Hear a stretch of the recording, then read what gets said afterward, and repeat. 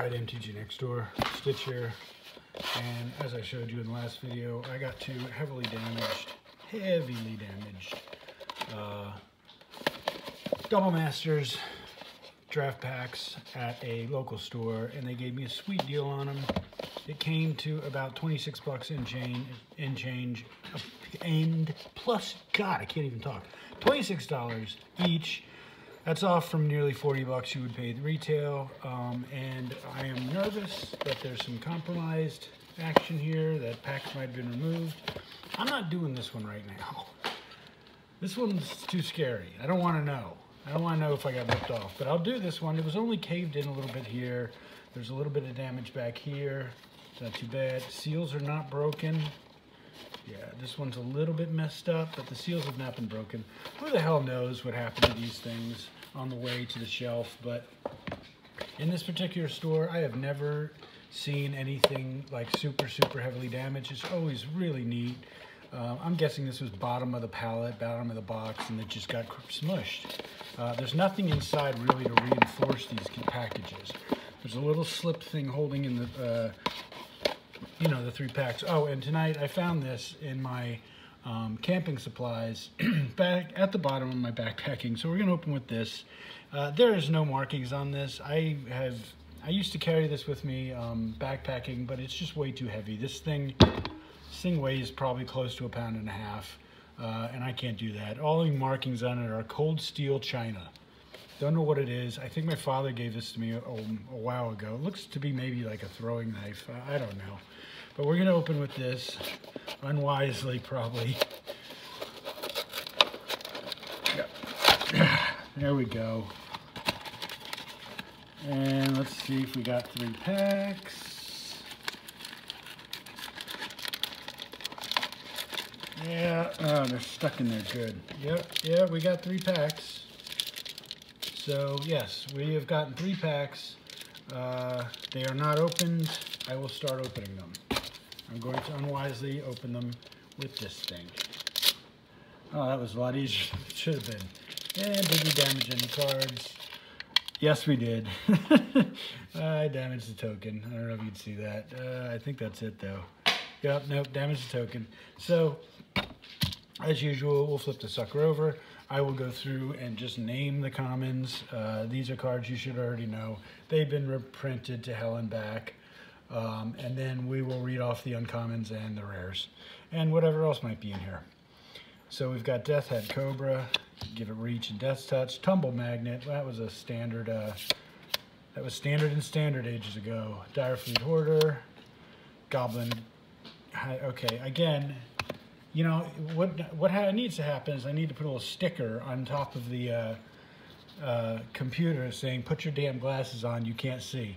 Balduvian Rage, number 5 of your commons are Givian Restoration, Chromatic Star, Remember the Fallen, and we should be hitting uncommons. We are hitting uncommons. What do we got here? We've got Oval Chase the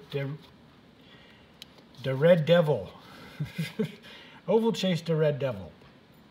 It is a human pilot, a 4/2 for 3 and 1 black. Whenever an artifact enters the battlefield under your control, you may return Oval Chase the Red Devil from your graveyard to your hand. Darksteel Citadel. Very nice. Indestructible. Add colorless. Last one. Oh, this is a nice double land pack. If you're an Urza or Tron, Ash Barrens, again, I've said this before, I'm glad to get as many of these as I can. Until I read the Ranking Every Land article out on EDH Rick, I didn't realize how actually really good Ash Barrens is in your 4 and 5 color decks. So I traded all mine away a long time ago except a Singleton. I will be keeping these, and that's the uncommons. Let's see what's in here. Rare. Note, I have opened 6, 12, I've opened, this is my 7th pack of Double Masters, and no mythics yet, and not gonna get one now. Well of Ideas. 5 and a blue for an enchantment. I don't know this card. I like the art on that though. Take a look at that. That is some throwback art, my friends. You don't get it like that anymore. All you get is airbrushed titties and koala fish bears. When Well of Ideas enters the battlefield, draw 2 cards. Okay, so you're getting 2 cards for 6. What else I get? At the beginning of each other player's draw step, that player draws an additional card. That's not good. At the beginning of your draw step, draw 2 additional cards. Okay, so that's the price you pay. So you're going to be getting 2 cards, and then every upkeep you get 2 more cards, as long as this lives. Not bad. And another rare. Falkenrath Aristocrat. All right, ladies and gentlemen, any of you who are watching this video who are in my local game, if you want one of these, let me know. I will get it to you. I have plenty, and I already have an Aristocrats deck. So, but I'll read it for you. 2, a black and a red for a 4/1 Flying Haste Vampire Noble. Sacrifice a creature. Falkenrath Aristocrat gains indestructible until end of turn. If the sacrificed creature was a human, put a 1/1 counter on this card. Not bad, and a good, solid Aristocrat card. Let's see if we can get anything out of it. Now, foil common, Fortify. Foiling is okay. And another foil common. Why should I believe I'm ever going to get anything but foil commons? Fierce Empath. Okay, and a treasure token. That was cute. Let's move on. God, I pick up this knife, and I'm certain I'm going to hurt myself. Let's start at the bottom this time. It's just like a knife through butter. All right. Oh, Commander Cube. Every format and in between.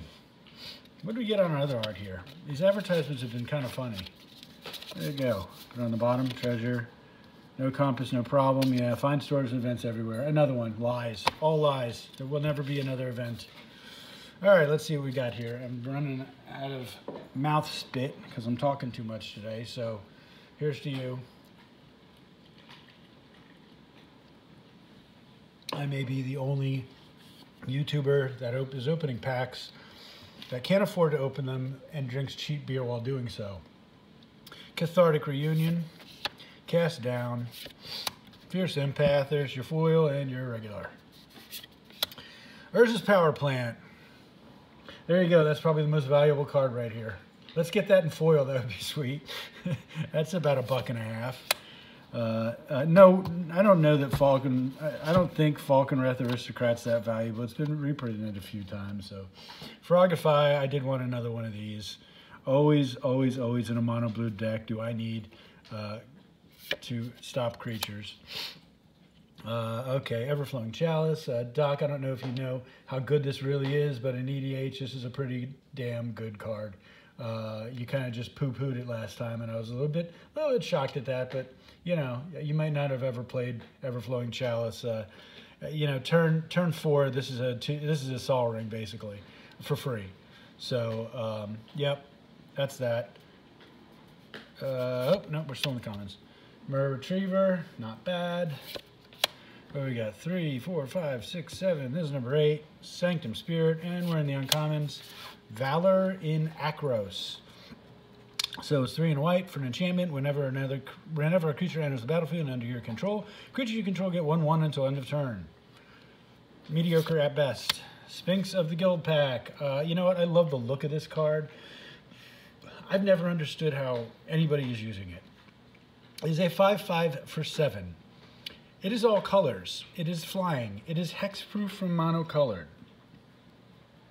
I assume that has some value in in the modern, you know, the modern play. I don't know. I don't play modern. I don't play Pioneer. I only play group formats. So it feels like something, but who knows. Uncommon, Brimstone Volley.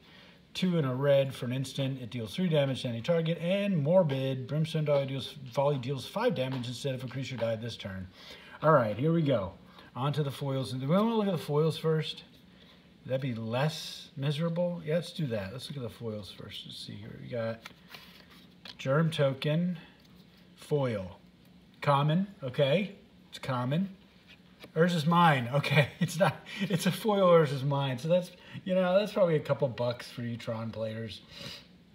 I hate that artwork. The foiling sucks, but yeah, Urza's Mine and foil, ladies and gentlemen. Who thought we'd ever see it? What else we got? Another common, keeping the streak alive of shitty packs. Skinbrand Goblin. Okay, here we go. Let's see what we got. No mythics. Bet it's no mythics. It's a rare, of course it's no mythics. What is this? Ravenous Trap.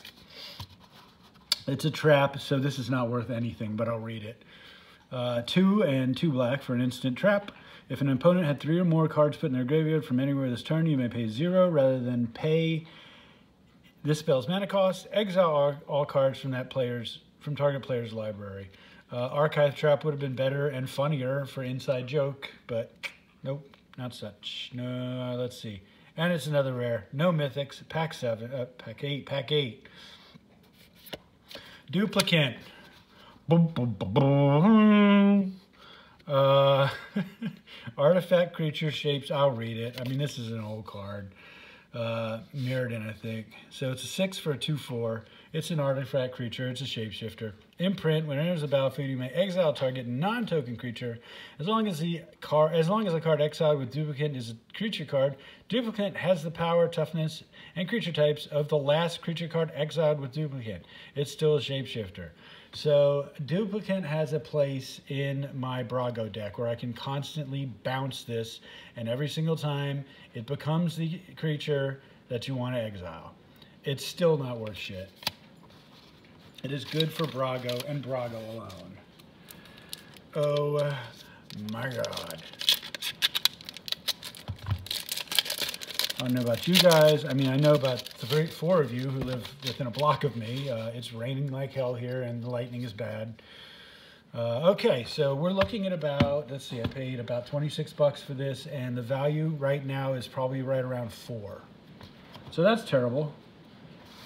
Let's see what we got here. Temur Battle Rage, garbage. Cast Down, not working for us. Darksteel Axe, not bad. Elvis Aberration, never played it, never will. Whoa, look at this. Chatter of the Squirrel. Look at that artwork.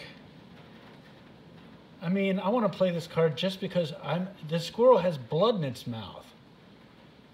This is amazing. I've been wanting to build a squirrels deck for years because it's funny as hell, and if I'm going to lose constantly to Mr. A and Doc, I want to lose on my terms. So I might just put something like this together tonight. I'm going to read it because I don't know this card. Chatter of the Squirrel. It's 1 green for a sorcery to create a 1/1 green. Oh, Doc, you read this last night. I guess I just wasn't looking at the artwork. I mean, that is gruesome, dude. It is just gruesome. I'm sorry, this video is going to go way long. So you get a 1/1 squirrel token creature. Oh, and it has flashback for... So, yeah. Okay, so you get 2 1/1 squirrels. I can find a way to exploit this. Can't we attach this to, like... Isn't there an artifact I can attach this to cast it over and over and over? I'm going to look into that. Mirror Retriever again. Metallic Rebuke. Crib Swap. Love this one. I love this card. The artwork is so tremendous. It's still my baby, and I'm going to care for it like it's my own, even though it's fucking green. Okay, Changeling. This is an uncommon, but I'm going to read it. I like this card. The lower 1 block was awesome. Exile target creature. Its controller creates a 1/1 colorless shapeshifter creature token with Changeling. Very, very crafty removal at instant. I'm at instant speed. Okay, here we go. Here's uncommons. Let's get this back on track. Ravenous Intruder. 1 and a black for a gremlin. That's a 1/2. Sacrifice an artifact. Ravenous Intruder gets 2/2 until end of turn. All right. Mursmith. 1 and a white for a 2/1 human artificer. When you cast an artifact spell, you may pay 1. If you do, create a 1/1 colorless Myr artifact creature token. Rush of Knowledge. 4 and a blue. Draw cards equal to the highest converted mana cost among permanents you control. That's not bad in EDH at all. Ah, God, very dry today. Let's go and let's do the foils again so we can get our 2 commons out of the way. There's our token. It's a wolf. Oh, we got an uncommon. All right, we're moving on up. Oh, it's Hinder. That's actually not a bad card. It's probably not worth much in foil. I'll read it. Counter target spell. It's 1 and 2 blue. Counter target spell. If that spell is countered this way, put that card on the bottom of its owner's library instead of into that player's graveyard. In EDH, that means the card is going away until searched up forever. So, not bad. And the foiling on that's decent. See, again, I like it when they foil the background and not the character, so it gives it some depth. That's good foiling. They're learning. You're learning, Wizards. You're learning. Let's see what else we got here. Foil Common, Battle Rattle Shaman. All right, let's continue this dumpster fire. Our last two, what undoubtedly will be rares. It's a rare. It's a 1/2. It's a Stoneforge Mystic. Okay, so that paid for the pack, almost. I've gotten a couple of these already. One in white. When Stoneforge Mystic enters the battlefield, you may search your library for an equipment card, review it, put it in your hand, then shuffle your library. This is the bad part. For 1 and a white, you can tap this creature and put an equipment card from your hand onto the battlefield. That's terrible. If you don't know why, you haven't been playing Magic for very long, because that's terrible. Guys, I got like 6 of these cards now. Text me if you want one of them. I'll bring it out Tuesday. Free of charge. It's a 20-buck card, but what am I going to do with 6 of them? Yeah, so that helps. That helps a lot.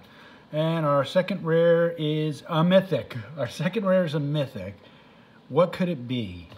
It's a 4/4 something. I'll let you, let's do a guessing game. I'll give you 10 seconds. It's a 4/4 something. Can't really see the colors.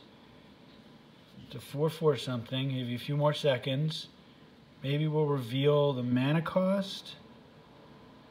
There you go. Converted, the mana cost is green, white, blue, black. What is it? I know what it is because I play this thing all the time, and I'm very happy to get Atraxa in a non-foil.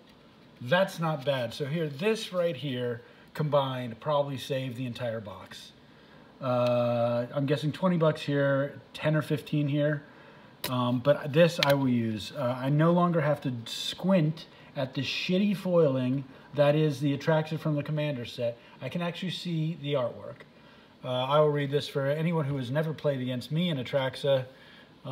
It's an Angel Horror, Flying Vigilance, Death Touch, Lifelink at the beginning of your end step, proliferate. That is what a Commander should be, everyone. I've never played against it, but I've watched my deck blow up more than once, and it's crazy. If you can protect Atraxa and start turning turns on this, this is an incredible card. So that's not bad. So most of the rares and foils in this thing were crap. Yeah, garbage. That's a couple bucks maybe. And what else did we get? I'm running low. I'm already at 17 minutes. I need to get out of here. Anyone wants the Aristocrat or a Stoneforge Mystic, y'all text me, let me know. I'll bring one of them out to you on Tuesday when we decide to social distance and have some alcohol in someone's driveway. We're social distancing because the goddamn COVID's still out there. It's going to get you.